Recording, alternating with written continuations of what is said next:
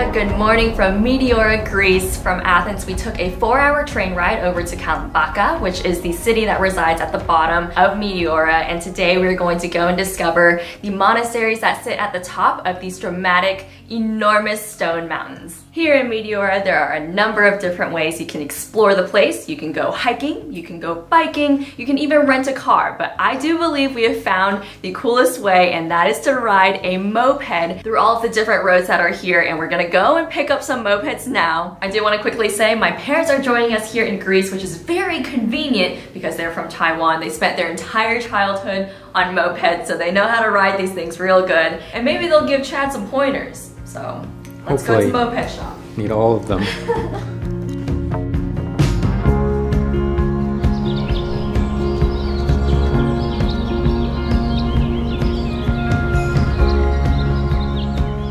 All right, we've got our mopeds. How are you feeling, Chad? A little bit nervous. It's gonna be great, it's gonna be great. They're gonna take it for a test drive, see how it works.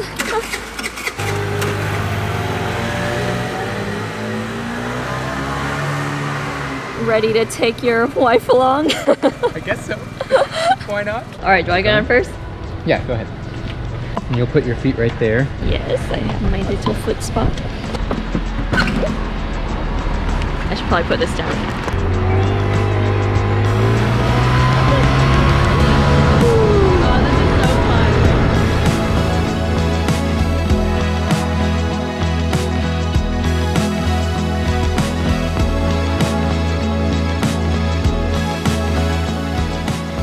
We've just made it to one of the nunneries. Of course, we have to dress appropriately, so the women have to wear long skirts, and then also the men have to wear long trousers. So I brought my own scarf so I could tie it around my waist, and now we're ready to go in.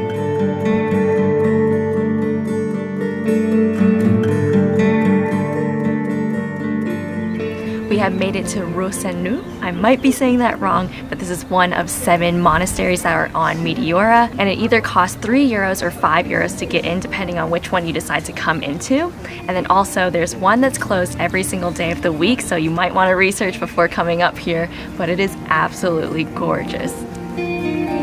So all of these monasteries were built high up on these rocks because they wanted to be away from society and they wanted to be closer to God. That's why it's closer to the sky. And apparently back in the day, I believe they started building these in the 11th and 12th century, but there used to be 30 different monasteries, and you can actually see some ruins on some of these hilltops, which I think is really cool because it shows the history of this place. They used to have these really long ladders that would allow them to access these monasteries, as well as like a series of pulleys and levers to get things up to them because they were so hard to access.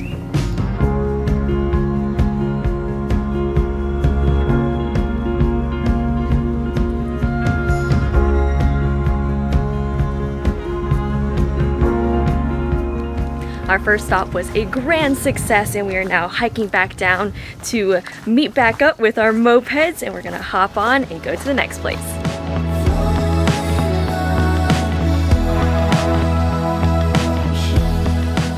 2 little mopeds.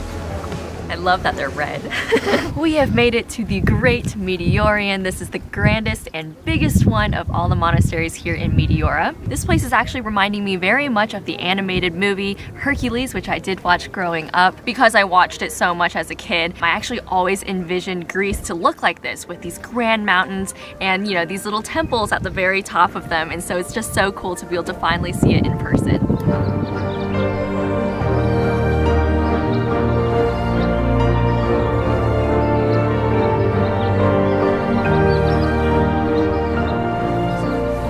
We've been walking around the monastery for quite some time, and we just went through the museum, and I think one of the most striking pieces to me was this fabric that was from 400 years ago. So the history of this place is crazy, but I think it's cool how they've been able to preserve it so well throughout the years. There was also a part of the monastery that housed writings that they had from way back then. So you saw their journals, anything that they documented, even their fashion items. Their apparel.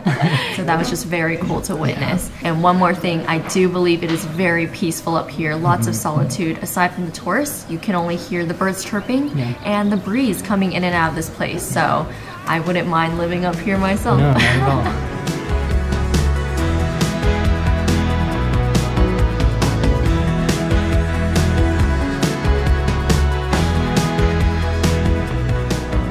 I honestly do think that the best way to see Meteora is through the moped. I've never been so happy, and we're having like the best day of our lives. And we actually found this place from our Airbnb host. She recommended a local company called Hobby Shop, and they've got electric bikes, mopeds, ATVs, anything you want to ride around in. And we decided to go with the moped, and it actually was very affordable. It was 25 euros for 24 hours, so we can have it all the way till the next day. And it's just been really convenient being able to pull over and park anywhere, because I have noticed that parking is very difficult here, and it's jam-packed with tour buses, lots of cars. So if you do rent a car, make sure you think about that. So honestly, save yourself the time and the energy and just get yourself a moped.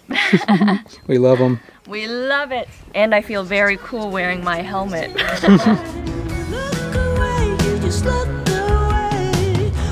Similar to Turkey and Egypt, Greece has so many cats just running around.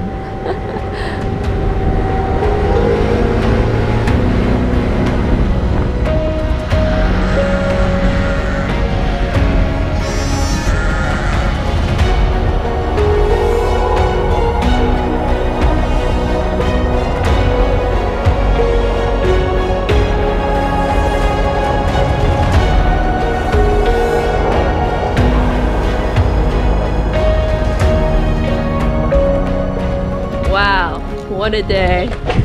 Ugh.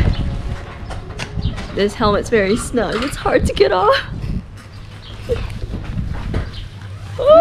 After a long day out in the sun, we are back at our Airbnb cooling off, and we are about to have a very late lunch / early dinner. We kind of skipped out on lunch, so it's kind of combining both in one. And we did notice that the squid here is extremely cheap compared to the US, and so we bought some, and we're going to be having a little squid dinner along with some other items.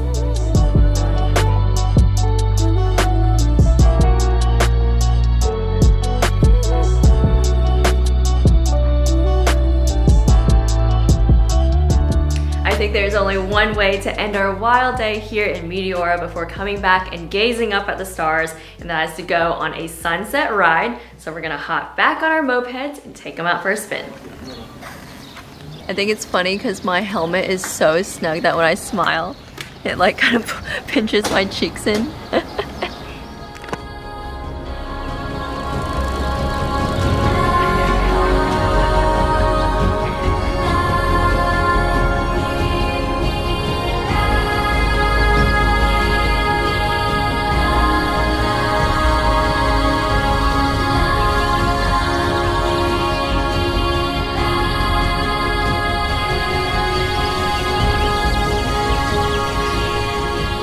We just did a moped tour through all of Meteora, and we ended it at a local sunset spot, and it was gorgeous, and the skyline is just fantastic. I love seeing the rolling hills.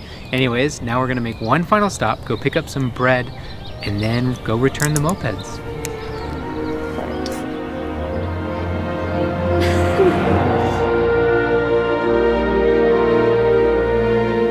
Meteora is one of those places where I felt so small in a world so big, and what a time it was to be here. I must say, Claire was totally right about these mopeds. Actually, I think your mom suggested it first, right? Yeah, when she first saw it, she was like, oh my gosh, this reminds me of my youth. Yes. And that is exactly like what all four of us felt today. Yeah. We just felt very free, like we were flying through the mountains, and it was so magical. It was so fun. Like the stones were just gigantic. I honestly felt like I was on another planet. And yeah, I just felt like a kid again. And as always, we will be linking where we got our moped down in the description box, as well as our Airbnb, because both of those things have been amazing for our stay here in Meteora. Yeah, so with that, we're gonna end it here. If you'd like to follow along on our journey to 50 countries around the world, hit subscribe. And if you'd like to see some behind the scenes content and some more updates, join us on Patreon. And with that, we'll catch you guys next time. Bye!